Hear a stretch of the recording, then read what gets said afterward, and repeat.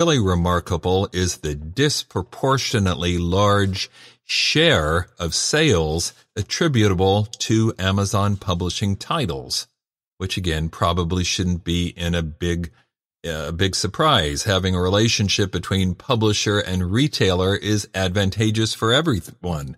It works for Amazon because, of course, they're going to take a cut both as publisher and as retailer. And it can be helpful to the authors as well because it's only natural that Amazon, the retailer, is more likely to sell books that are printed or published by Amazon Publishing. This is a classic case of what economists call vertical integration, a direct relationship between the provider of the goods and the seller of the goods. Couple that with many people's extreme loyalty to Amazon and the extreme ease of ordering products from Amazon, and you have what can be a sweet deal for many authors and has proven to work well. Many people are members of Amazon Prime, where you pay a fee every month or every year annually so that you have Amazon benefits like special deals and offers, and also being able to borrow, so to speak, books from KU, their lending library, all of which tend to favor books that are published by one of Amazon Publishing's branches. This is what has drawn so many well-known and successful authors to them, to Amazon Publishing, like, as we've mentioned recently, Dean Koontz, who just signed a multi-book deal with Amazon Publishing, or Patricia Cornwell. Robert Dugoni has been with them since 2013, and as a result, he may be the best-selling thriller writer in the United States today. You may hear more about the names like John Grisham and James Patterson, but Dugoni may actually be the one selling more books. As I said, Amazon Publishing puts out all kinds of titles, but their real strength has proven to be genre fiction, which probably isn't surprising. That's what sells best. That's what the big five traditional publishers are publishing and selling more of than anyone else, so no reason to expect Amazon to be any different. And they are having huge success with lines like Thomas and Mercer. That's the Amazon Publishing line, or imprint, that publishes mystery thriller books. The bottom line here is that if you're somewhere around the age I am, or possibly even younger, you may have been sort of inculcated to think of New York as being where the publishing industry lives. You need a New York publisher to be a real writer or to be a top writer. And to be fair, there's still some good work coming out of New York, but there's also some equally good work coming out of regional presses and small presses and university presses, people outside the New York system, and now this and other publishers hailing from Amazon. So the bottom line is, when you're trying to think about what to write and later where to take it, you might think about, or you might instruct your agent to think about sending it somewhere in addition to or instead of New York, like maybe Seattle.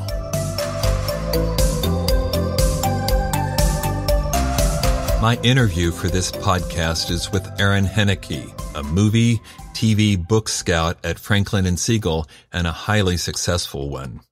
What I think perhaps has led to some of Erin's enormous success is the fact that she worked for several years in traditional publishing with a New York publishing house, and then worked in other areas of the film industry, and now is working full-time as a scout, looking for books, stories, projects that can be made into film and TV series. This, of course, is coming at a time when it seems like there is more in production than has ever been before, with all the new series and movies, for that matter, coming from streaming services and a host of new networks and production companies.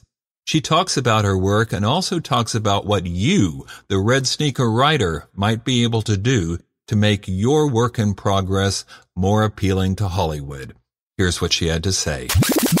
Erin, thanks for coming back to the podcast. Happy to be here. Thanks again. You have not always been with the literary scouting agency. You started out you were with Barwood, right? Yes. The Barbra Streisand, is that a production company? Yes, that's Barbra Streisand's production company. What kind of work did you do there? I was a story editor there, and I had been there for 3 years, and I had been previously in publishing in the rights department. Oh. And in some New York publishing house or something? Penguin. Oh, my That's gosh. where I started. What'd you do there? I was in subsidiary rights, and I did both adult and children's rights.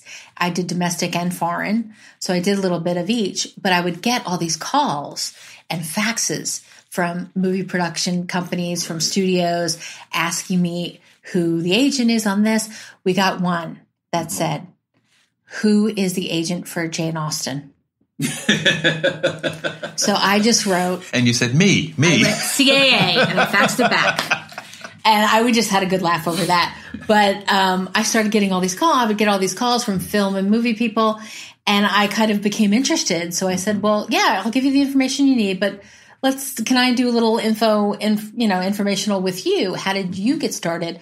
And really learned about this world of development that I never knew existed. So I was an English major. I love movies. To do something that married the two, oh my God, perfect. Right.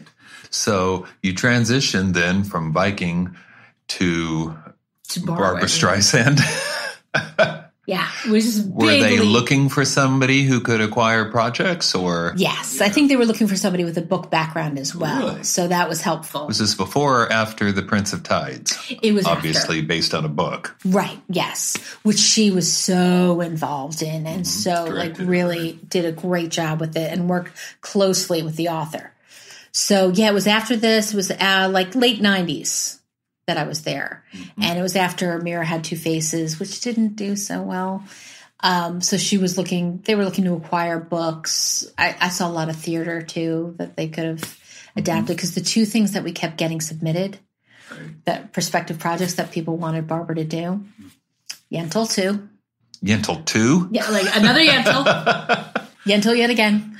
Or Adventures in America. Or something. Yeah, or something like that, like Papa Can Hear You. We got it. Or The Way We Were, again. They were the two things. I can almost see a sequel to that one. They worked on one for a long time. They were close. The Way We Were was based on a book, though, right? The film?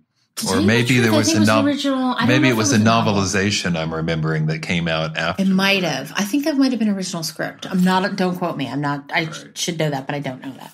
So you were, at this point, not just looking at books, you were just looking pretty much ideas, for everything. Yeah. Projects. Ideas. For things for her to direct or things that she would just produce. And while I was there, we did a family movie for Showtime Family. We meaning with Barbra Streisand, yeah, the company. She produced it, through Barwood Films. And we did a TV movie with Laurie Metcalf that was on NBC. And we also readied a documentary about pioneering women in Hollywood for AMC. Did that happen? That did. That aired. And it was amazing the number of women who worked in Hollywood as screenwriters, as directors in the 20s and 30s as opposed to now. Oh, really? Even before Ida Lupino. Exactly. But so many more then. That seems even more timely now than when it probably aired. I think do you still have the rights to that? They need to reissue that again. Get on it, AMC. Really? Okay. And then at some point you transitioned from Barwood to working for Franklin and Siegal, where you are now, right? Yes. And now you just scout for everybody? I scout for my two clients are on the feature side. I scout for Universal Studios. And then on the TV side, I scout for Paramount TV. So two very big studios looking for two different kinds of things for two different mediums. How do you know what would be right for them? Because these are large entities who I would think do all kinds of projects. They do, yeah. It makes it challenging, but when I was at Barwood, I felt like I had everything I was submitted was in such a narrow niche. Like I said, Yentl 2 or The Way We Were 2, like things that they just thought Barbara would be interested in starring in. And now it's like anything can go. Like it could be sci-fi, it could be romantic comedy, it could be drama, thriller, you name it. Both studios are looking for everything. Is there a difference between the two? How do you think, do I take this to Universal or do I take this to Paramount? Well, I kind of break it down to, is this a feature or is this for TV? And the overlap is greater now because TV is so good and they're taking such chances with shows like Big Little Lies and True Detective and things like that. So it's kind of all bets are off now. It really can be. If I feel like there's something, there was a book that I got my TV guys to option that had been under option for feature. It was a book called Station 11 by Emily St. John Mandel, which I love. Yeah. But I read it. I was like, this is not a feature. This is a series. I could see 5 years easy out of this book, like as a jumping off point and going from there. And like, you know, like Walking Dead was based on a graphic novel and things like that. Like, it can give you a jumping off period, but if the characters and stories are so good, you can continue them on. So I told my TV guys, like, let's keep an eye on this, because when this comes up again for option, jump on it. And they did, and they got it. So they're developing it as a series. I mean, the cliche has always been that, you know, the book was always better than the movie, in part just because that's what people experienced first, but also because reducing a 400-page, 80,000-word novel to an hour and a half, well, obviously a lot's got to be left out. But if you can expand it to a season of 10 episodes, or as you were saying, even multi-season projects, that's got to open a whole world of much more satisfying possibilities for. And we're seeing it all the time. Look at Orange is the New Black. That was a memoir Piper Kerman wrote, and nobody thought like, oh, maybe they'll get a season out of this, whatever. And just, I think it was the 5th season that just debuted. Is that They're right? doing a 6th, like, and they're signed up for a few more seasons too with Netflix. And that was their big breakout hit after House of Cards. Right. It seemed to me when I watched The Handmaid's Tale, the first season essentially adapted the book. There were some changes, but more or less, and additions in particular, but more or less adapted. But of course, now it's still going. There was a season 2 that really is not in the book. Not at all. And got to go into different areas, Yeah. and, you know, which is expanding it, which is interesting, which I thought was great. I mean, I want to see where they take it next. Are there things authors could be doing? You know, you want to make the book good, obviously, because that's step one. But things they could be keeping in the back of their mind that might make something have more potential later on down the line to movies or streaming television or anything. I think kind of further to what I said earlier about doing research, know the market, know what's streaming, know what's popular on Netflix and Hulu and Amazon. And I love it that little quirky shows like Mrs. Maisel did so well. And it kind of was a late bloomer hit. Like, it didn't hit right away. And it was kind of word of mouth that made that grow.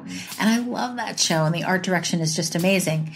And I love the lead actress who just won an Emmy. She's wonderful.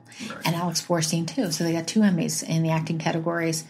I think just knowing the market out there, being realistic about what's popular, what's selling, what's out there, what your competition is, what are your comparisons, just kind of being a well-versed, knowing what is doing well in the market currently. I mean, the project you just mentioned, Mrs. Maisel, is almost like a triumph of character over setting. I think a lot of people are, particularly younger people, will object to a historical setting, but if there are strong characters, if it's interesting and funny, they'll tune in anyway. Or to see something like Mad Men and how well that show. Like, I remember watching Mad Men, and like my father and my brother would say something like, I remember my brother being so particular about the set, and he'd be like, I recognize that lamp. That is a total, like, 1966. They nailed it. That's it. So it's having the great setting as well for a great story and a world that we haven't seen before. Right. And great characters. It still seems to me that whatever you're writing, characters. That felt like that was like a novel. Yeah, characters are paramount. Absolutely.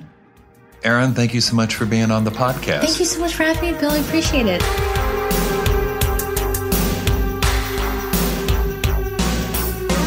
Thank you, Erin, for that terrific interview.